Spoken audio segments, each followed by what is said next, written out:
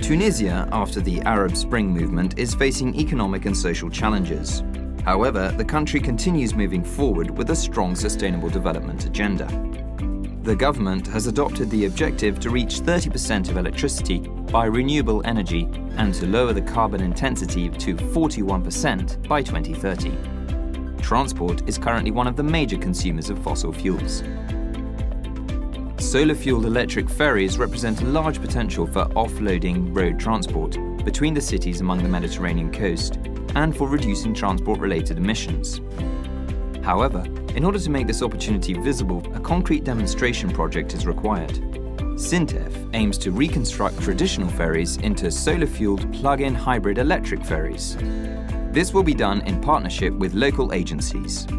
With SINTEF headquarters located in Norway, this endeavour is an excellent example of North-South cooperation.